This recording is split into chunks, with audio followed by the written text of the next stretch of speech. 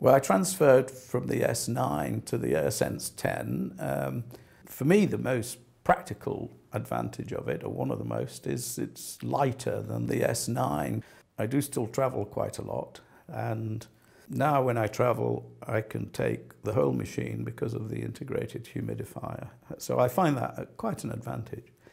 I think the other feature I do like is the fact that the the analysis is transmittable directly to ResMed, so that the sleep performance can be analysed remotely when necessary, and I do find that reassuring.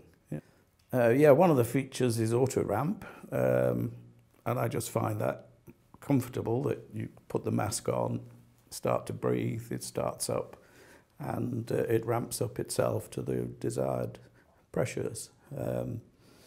I find that very convenient and comfortable. It's increasing the pressure in the airwaves up to the level that has been set as an initial pressure level. And further to that, the machine will then automatically change its pressures when necessary. As far as the machine is concerned, it looks attractive. It's somewhat quieter than the previous machine I had, although that itself wasn't too noisy, but this is even quieter. I'd say my wife has noticed a slight difference in the noise levels.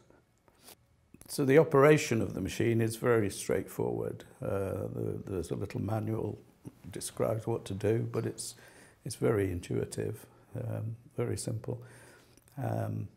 The humidifier is very convenient to take in and out, fill with water, clean, etc. So I'm very pleased with it.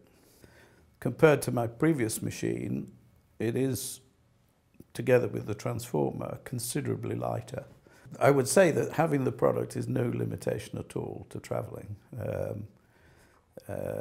I went around the US, I used US standard electrics with just an adapter plug. It will work in any electric regime.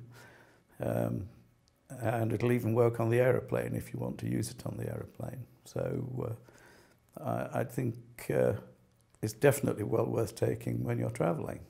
You want the benefits when you're away as much as you do when you're at home.